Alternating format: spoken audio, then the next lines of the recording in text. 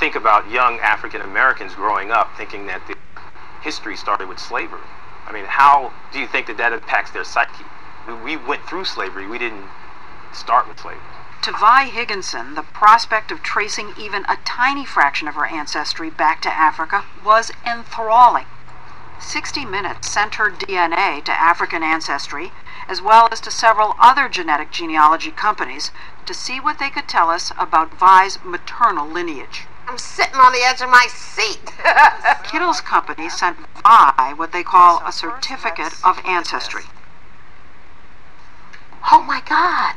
It says that you share maternal genetic ancestry with people from the Mendi tribe in Sierra Leone. Do you know anything about Sierra Leone or the Mendi people? No. Nothing. Nothing. People have been waiting a lifetime for something like this. Now, this is just a tiny bit of information now. But they take it as huge. Right, because it's cracking open the door that was closed for centuries. There's a place in Africa you could say that I'm from. A tribe. A tribe? I am thrilled. It puts a name, a place, a location, a people. It opens up such possibilities. But the problem is, Sierra Leone wasn't the only answer Vi got. A company called Relative Genetics found a match to a single person in the Wobi tribe in the Ivory Coast. Different? Different. Now, I got all excited about that, and this is different? Now, how could that happen? Then a third company, Trace Genetics.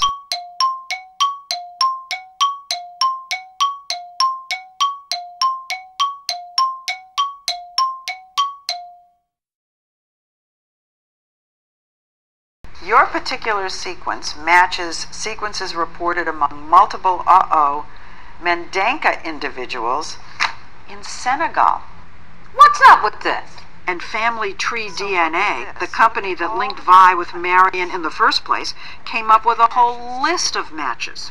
This goes on and on. My goodness. So what do we know about Vi's ancestry?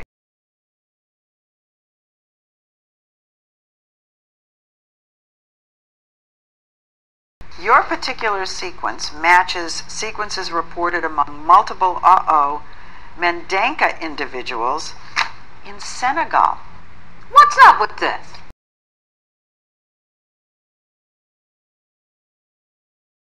And Family Tree DNA, the company that linked Vi with Marion in the first place, came up with a whole list of matches.